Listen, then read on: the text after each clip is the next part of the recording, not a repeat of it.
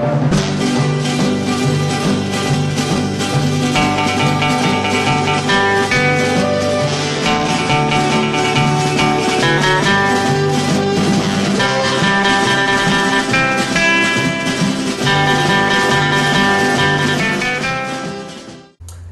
folks, welcome to this episode of Box Office Bonanza. I'm Russell Jones. And I'm Patrick Moser. We're back, and we have our 2 theater releases, our 2 DVD picks, and our big Bonanza bust. That's right folks, so tighten your belt and grease that pig because this is going to be one heck of a ride. Our first theater release this episode is Iron Man. Russell? Yes, Patrick. Tony Stark, played by Robert Downey Jr., is this rich bachelor that sells weapons of mass destruction. But when out of this business endeavor, he soon finds that his weapons are being mass marketed to the enemies of America. These enemies now have a price out on his head after capturing him. And this price out for his head is put on his head by none other than a very close friend of his. We won't mention names. To escape from these enemies of the American territory, Stark must create a weapon to assist him in this escape. Stark finally breaks out after losing a fellow inmate to the Battle of the Year. Once Stark escapes, he soon begins to perfect this weapon and becomes our known Iron Man. Patrick, what do you think of this movie? Well, this was an interesting movie. The first thing I think we need to realize is this is Marvel's first attempt at making their own movie based on one of their comic book characters. In the past, they've always lent their characters to other movie producers, and this time they decided to go on their own, and I must tell you, they hit a home run. I was actually concerned about the casting of Robert Downey Jr., but you know, in the end, what I decided is it ended up that it was the perfect casting. Gwyneth Paltrow plays an excellent Pepper Potts and serves as a love interest for Downey Jr. I need to say that the special effects in this movie are outstanding, and this work enhances the overall quality of the film. The CGI of Iron Man, the Iron Man suit, is outstanding.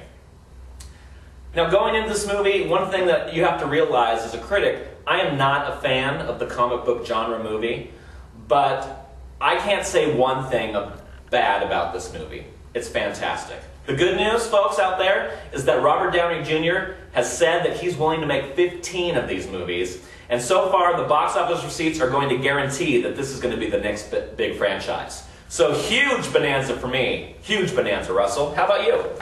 Well, Patrick, I thought that, along with you, it had impressive acting. The lead role for this was a brilliant choice. The plot line was extremely well thought out, and it had exceptional special effects that was definitely shown through the fantastic technology that it showed. I thought that that was a great way to introduce this new state-of-the-art Iron Man. For myself, it definitely lived up to the comic book character that we all know and love, Iron Man. But in the movie, it portrayed an arrogant playboy in the beginning, and then it started to transition into a pure-hearted hero, something that I really like to see. I like to see that growth in a character. However, in the ending of this movie, it definitely transitioned into his cocky attitude again. For me, I didn't really enjoy it. I thought that that really ruined the ending for me, but altogether, it was very well thought out, and I'm going to give this a bonanza as well. Bonanza's all around on this one. Iron Man. Absolutely. Definitely. I encourage you all to go out and watch this. Our second movie to review is Forgetting Sarah Marshall. Patrick, what was this movie about? Thank you, Russell. Forgetting Sarah Marshall. After his TV star girlfriend, Sarah Marshall, played by Kristen Bell, breaks his heart, Peter, played by Jason Segel, best known for his role of Jason in Superbad, wants nothing more than to enjoy a vacation in Hawaii. One problem. Sarah's vacationing at the same resort he is, and even worse, she's bringing her new beau. This movie was produced by Judd Apatow, who brought us both Knocked Up and Superbad. Russell, what did you think of this movie?